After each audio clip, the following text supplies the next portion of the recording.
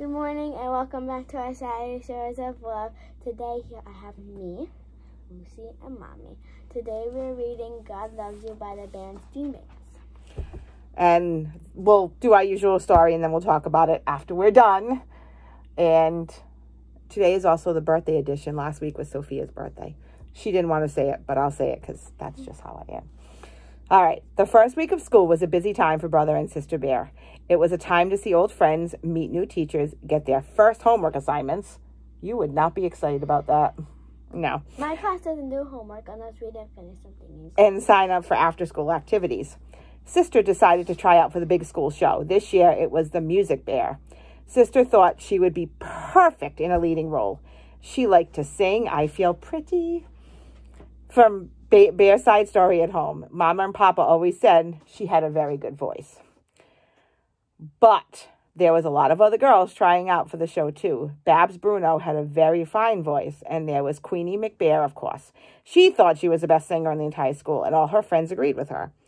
Brother Bear was trying out too, but not for the school show. He wanted to be on the basketball team. He was pretty sure that he could make it. He'd been practicing dribbling and layups in the driveway at home. He'd played 21 with Papa after supper and always beat him. The tryouts for the school play and the basketball team were on the same day after school. Brother went down to the gym and got into his basketball uniform, and the other boys charged onto the court and started warming up. Sister joined a long line of cubs in the auditorium. Teacher Jane called them up on the stage one by one to sing a song. Babs sang Memories, and she was very good, but Queenie made a mess of Tomorrow. She had a hard time hitting all the high notes. In spite of that, all of her friends clapped and cheered, and Queenie took a bow. Sister glanced over at Teacher Jane. She didn't look too impressed. When it was Sister's turn, she sang I Feel Pretty, like she did at home for Mama and Papa. In the gym, Brother was puffing and panting away, trying hard to look good. One after another, the boys dribbled, passed, shot layups, and took foul shots while Coach Grismeyer looked on and checked off names on a clipboard. You couldn't tell anything by watching him. His face never changed. Never a smile, never a frown, not even a wink. The Cubs called him Old Stone Face. What's Old Stone Face? What would you think that means? A face made out of stone. That's old. Very serious face. He didn't show any emotion. There was none of that. That's what Stone Face would look like. Finally, he said, okay, man, that's enough. The roster will be posted on the bulletin board outside my office tomorrow. On his way back to the locker room, Brother couldn't resist stopping to ask, Coach, do you think I have a shot at making the team? Coach Grismeyer just shrugged. We'll see.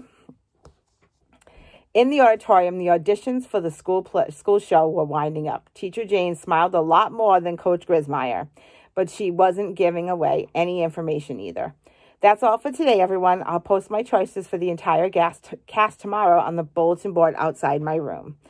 As Sister left, she couldn't resist stopping to ask, Teacher Jane, do you think I have a chance of getting one of the main parts? We'll see, my dear.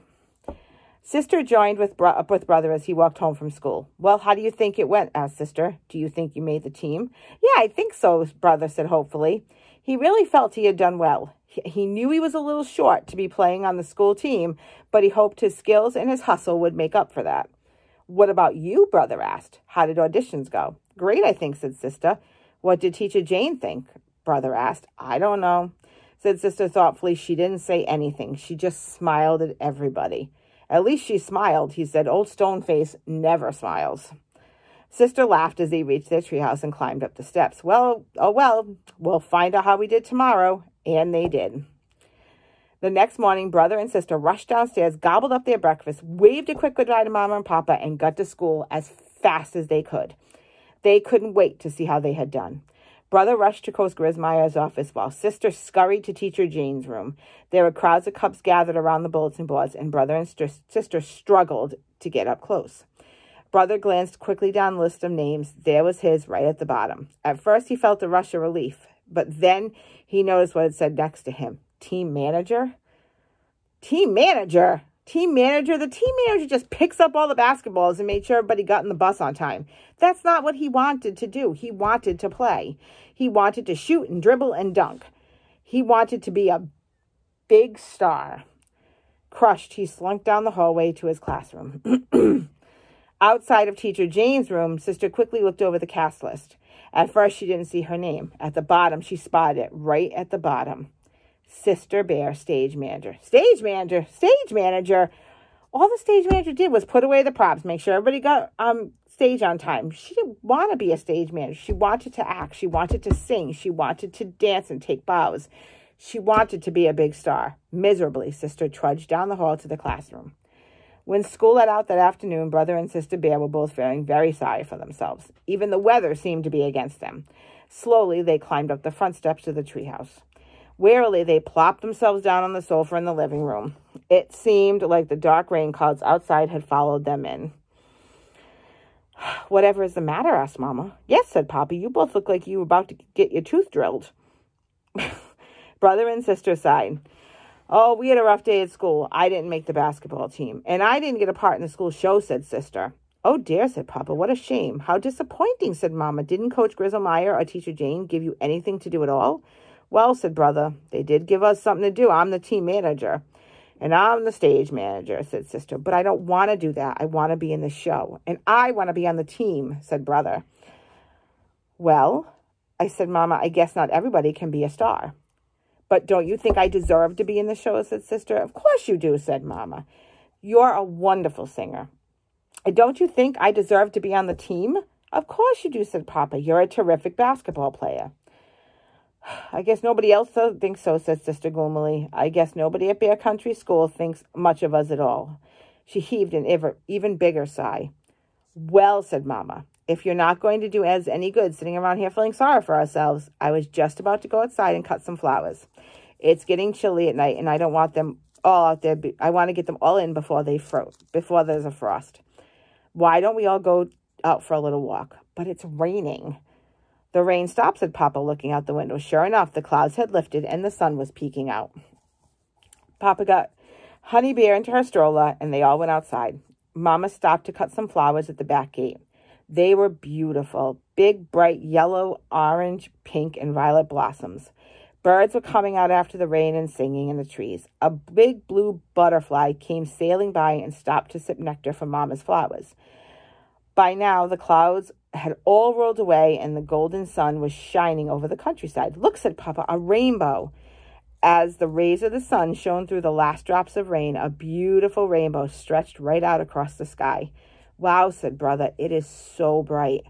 "What makes a rainbow?" said Sister in wonder. "Well," said Papa, "you see, the light from the sun shines through the raindrops and creates a prismatic thingy, which bounces around from the, Mama interrupted. "The rainbow is a gift from God. It's a sign that the rain is past and the sun has come to warm the earth. God puts a rainbow in the sky as a beautiful sign of his love for all of the earth and all of the creatures that he has made." "Even us?" said Brother. "Of course," said Papa. "God loves everybody." "What about the wasps?" asked Sister. "A wasp has stung her in the schoolyard a few days ago, and she was very afraid of them." "Well, yes," said Papa, shooing one away from the buzzing around Mama's flowers. "God loves all his creations." "Does he love us even when we're bad?" wondered Brother, puzzled. "Well," said Papa, "what about when we're really, really bad? Like when Brother and I got into a fight and wouldn't speak to each other for a week." "Do you think he still loves you when you're bad?" "You can be a brat sometimes, though." Said Papa. "Or that time Too Tall Grizzly and his gang dared me to steal Farmer Ben's watermelon," asked Brother. Said Papa.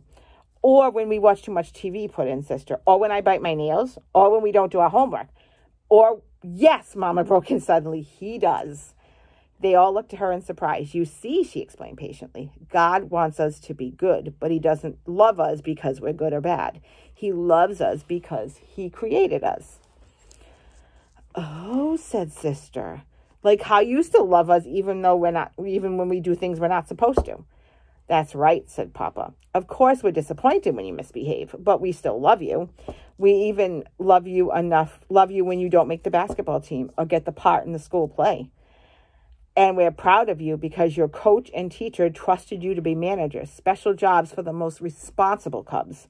Brother and Sister smiled. They were beginning to feel slightly better about their problem. By now, They had made their way down the lane to a spot that overlooked Farmer Ben's farm. It was a lovely scene. The cows were coming in from pasture. The ducks were swimming in the pond. The bees were buzzing around their hives, and the sun was setting behind the trees. As the sky grew darker, they noticed a tiny point of light in the western sky. "What's that?" wondered Brother. "That's the evening star. It comes out after sunset." "Is that another sign of God's love?" asked Sister. "It surely is." And hand in hand, the bear family returned home for their evening meal. So what do we think about that? Did you like that story? What about you, Lucy? Yeah, I liked it. You liked it? So do you think that even when Sophia's being a little brat, sometimes God still loves her? Yeah. Yeah. All right. Well, we thank you for joining us Saturday Stories of Love. We will see you in a couple of weeks. Everybody stay warm. Bye.